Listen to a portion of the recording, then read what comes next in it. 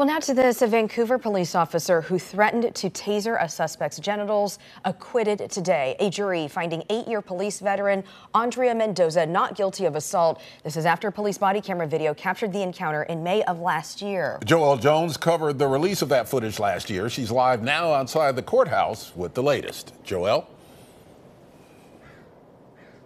Well, Ken, Mendoza looked visibly relieved in the courtroom today, embracing supporters following this verdict. Now, earlier we heard prosecutors argue that law enforcement is not above the law, yet Mendoza and her team maintain that she did what she needed to end an out-of-control scuffle. And it appears this jury agrees. We, the jury, find the above-named defendant not guilty of the crime of assault in the 4th degree. Visible relief in the courtroom today as a Clark County jury found Vancouver police veteran Elijah Mendoza not guilty. Did Elijah Mendoza use lethal force? She did not. Did she inflict an injury on this person? She did not. She was ticked off, so she decided to show him who was in charge.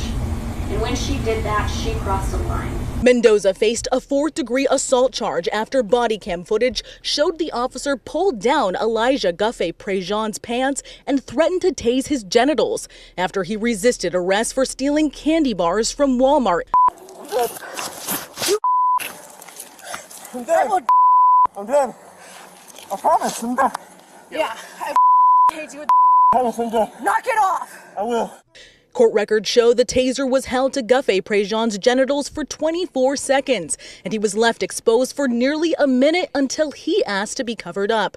Prosecutors arguing today that the officer's actions were unlawful.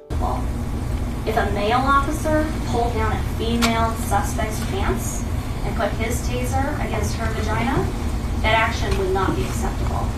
It is not acceptable when Elijah Mendoza did it to Elijah.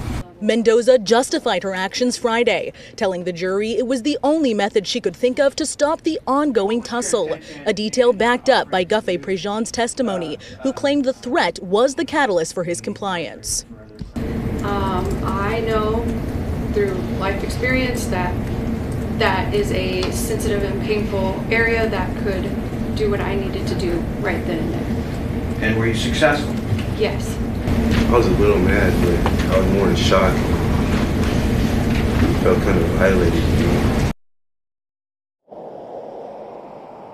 Now, on Friday, we heard Mendoza say that this court incident and being on the stand was one of her biggest fears, and now it appears she can put all of that behind her. I did reach out to the Vancouver Police Department for a response to this verdict, as Mendoza has remained on administrative leave, but I have not yet heard back. Live in Vancouver, I'm Joelle Jones, Queen 6 News.